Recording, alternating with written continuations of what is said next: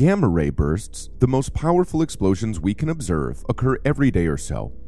Each one flares up with a quick spike of high-energy radiation called gamma rays, then fades away, usually in less than a minute.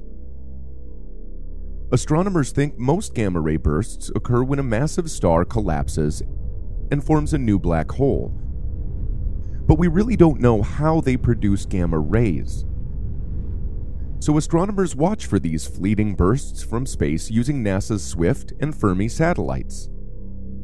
On the 14th of January 2019, Swift detected a new burst and immediately alerted observatories all over the world to take a look.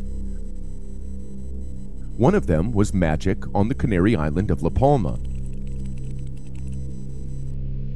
The MAGIC telescopes are designed to point to cosmic sources of gamma rays as quickly as possible. In just 30 seconds, MAGIC turned to the new burst and began observing it. The stunning results included the highest energy radiation ever detected from a gamma ray burst, up to 100 billion times the energy of visible light. MAGIC normally detects just 3 gamma rays every 10 seconds from the most intense steady source in the very high-energy sky, the Crab Nebula. But when MAGIC took aim at the new gamma ray burst, it collected several hundred gamma rays in exactly the same time.